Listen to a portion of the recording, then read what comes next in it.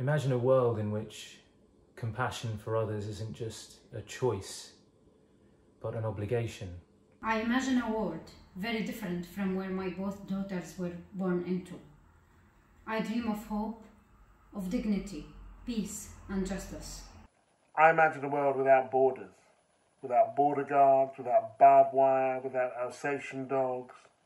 A place where people can live and love and roam and work wherever they see fit.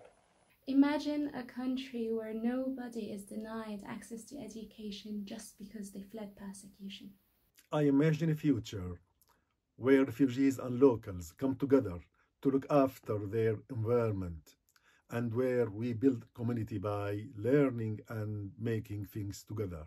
I imagine a world where women and girls realise that their superpower lies within them, that they can make the change and be the change, not only for themselves, but for the wider community around them.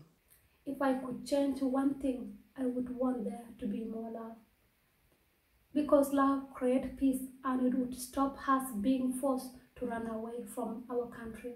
I can imagine a world where through education, the ballot box and our own actions, we encourage leaders who value each individual life regardless of geography.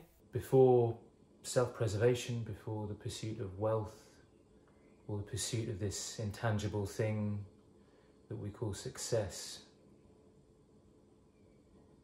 what if rule number one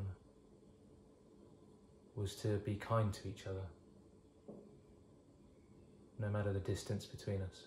It's quite an amazing thing that our imaginings can do, and amazing places they can take us.